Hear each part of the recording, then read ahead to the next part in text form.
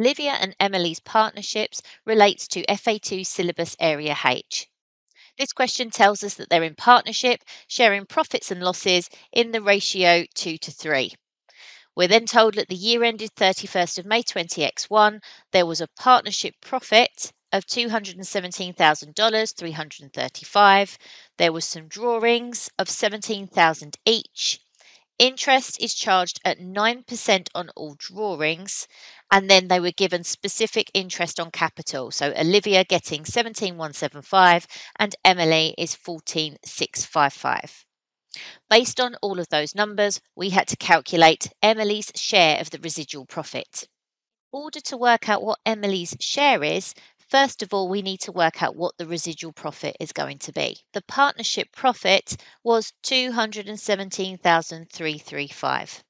We then need to make adjustments to that profit based on information relating to the partners. If there were salaries, we would deduct them. However, there aren't any mentioned in the question, but what is mentioned is interest on capital, which would be an expense to the business because it's owed back to the partners.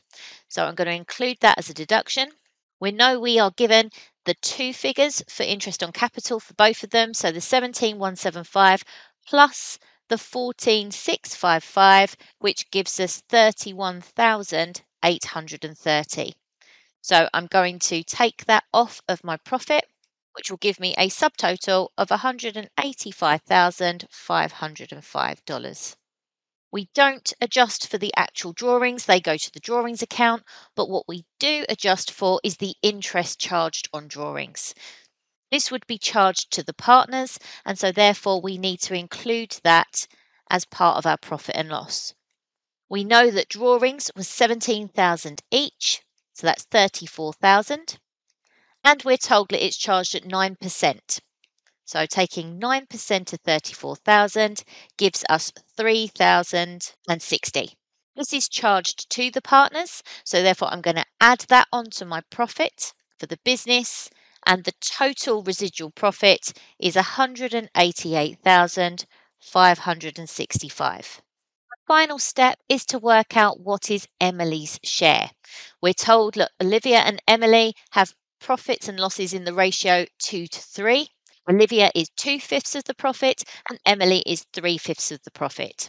So taking the 188,565 and multiplying by 3 over 5 will give me 113,139, which is the third option as the correct answer.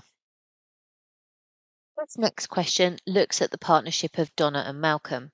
This time we're focusing on current accounts, and the information we've been given is that Donna and Malcolm have been in partnership for several years, but their partnership shares profits and losses in the ratio of 3 to 4. At the 1st of January, they had the following credit balances on their capital and current accounts. So showing their balances for both. They then tell us that the partnership statement of profit and loss for the year to December shows a net profit of $59,283, and the partners have also made drawings of $13,250 each. Question is, what is the balance on Donna's current account at the 31st December, so at the end of the year? We can set up Donna's current account as a T account, or you could do it as a list. It tells us that the current account is a credit balance, so we know that the figure at the beginning of the year, at the 1st of January, was $17,345. What we also know is that there was a net profit during the year of $59,283, which needed to be shared using the profit ratio of 3 to 4, Donna being 3/7 and Malcolm being 4/7.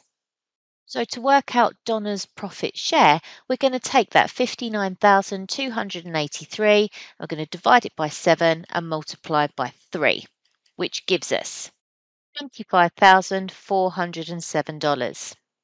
This profit is owed to Donna, so it needs to be added to her current account. And so therefore the profit is going to go on the credit side because the business owes her this money, so it's 25,407 over there. Looking at what's left in this question that would be relevant to the current account, it would be the drawings. So the fact that the partners have made drawings of $13,250 each means that we need to allocate that to Donna's current account too. So drawings of 13,250 go on the debit side, and then we can balance off this account to work out what the closing current account is for Donna. Each side is 42,752. Both sides have to agree, which means our closing balance at the 31st of December, and it's 29,502. So the balance on Donna's current account at the 31st of December is 29,502. Our last question relating to syllabus area H looks at the capital balance, and specifically, this has goodwill in this question, probably one of the more challenging areas in relation to partnership accounts. What we've been told is that Harry and Ivan are in partnership sharing profits equally. But on the 1st of December 20x0, Janet joined the partnership and the partners agreed to change the profit sharing ratio now to 3:4:1 to Harry, Ivan, and Janet. At that date, when the new partner came in, there was goodwill of the partnership that had been valued at $48,000. And the capital accounts are 72,000 credit for Harry and then 96,000 credit for Ivan. Then Janet paid $12,000 into the partnership, and goodwill will not be maintained in the accounts. So what we have to do is work out what Harry's capital balance is going to be after Janet had joined the partnership. So we're going to need to set up a working for the capital accounts in order to make sure that we can slot in these figures. And we're also going to need to remember the key steps when dealing with a new partner coming into a business and what happens with goodwill. The best thing to do is to work through this chronologically. So what's happened at the beginning? What we know was that Harry and Ivan were in partnership to start with, and we've been told what their capital accounts were before Janet came in.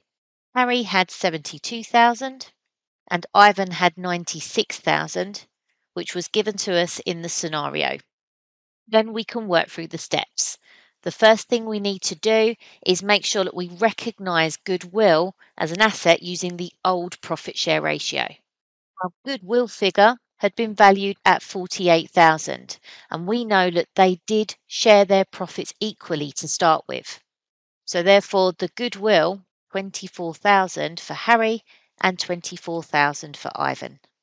Once we've done that, our second step is then to remove goodwill, but we remove it using the new profit share ratio.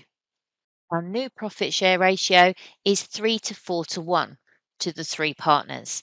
And so this time we're going to need to take that goodwill and split it out using that ratio. So 3 plus 4 plus 1 is 8. And so therefore we're multiplying by 3/8, 4/8, and 1/8.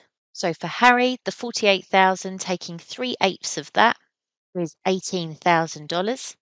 For Ivan, taking 4/8 of 48,000 is going to be 24,000. And then Janet taking 1/8 of 48,000 is going to be 6,000. Third and final step is then to calculate the new capital balance, which using this working we've now set out.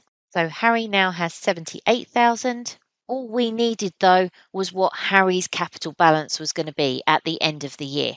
And we can see from the options given that the second option is the correct answer.